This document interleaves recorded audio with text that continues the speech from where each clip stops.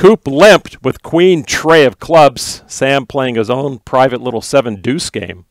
Well, a little raise makes it 10-5 to go from Greenwood. Well, when you raise with 7-deuce, that's a kissing cousin to Robin Banks.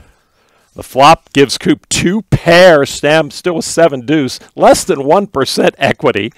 Coop, because, sometimes the teller pushes that button underneath the ledge, and before you know it, you're in the hoosegow. He does keep the charade up and gets called onto the turn. Queen of diamonds. Oh, Lord. Sam now drawing deader than Frank and Jesse James. Checked over to Coop. Yeah, there's no draws out there. Yeah, all in, but there's a call. Sam Greenwood, Nico Coop moves into the round of 32. Well, he bluff shoved Sam Greenwood with 9 bigs left, and now he's off to the hoosegow.